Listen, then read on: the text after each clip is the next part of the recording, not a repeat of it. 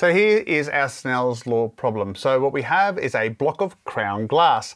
Now crown glass has a particular refractive index of 1.6. So I'm going to draw my crown glass like so, and I'm going to label that is equal to 1.6.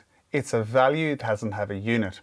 Then I have a red laser, and I only have a pink pen. So we're going to fire off this at an angle like so, and we know that that refracts. And of course, it always refracts towards the normal as it enters a denser medium, like so.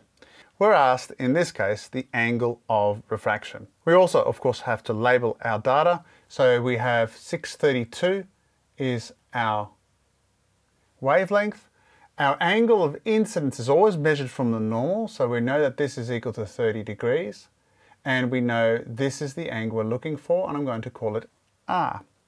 Lastly, of course, you set out the formula. Now, this formula is often set out in different ways. The way I always teach my students is to simply say N2 over N1 is equal to sine I over sine R. And why I do that is because you start with N2 is the value you're going into, right? And N1, of course, is the one therefore you're coming from. So if we substitute everything in, we get 1.6 over 1. Now, if it's a vacuum, it is 1. If it's air, it's like a really close value to 1, 1.006 or something to that effect. In this case, we have sine I, which we're told is sine 30. And of course, sine R is what we're interested in. So now all I need to do is rearrange that. And so I get sine R is equal to sine 30 divided by 1.6. I'm going to get R value of 18.2 degrees. Now, we're then also asked to work out, well, what's the wavelength of the red light in the glass?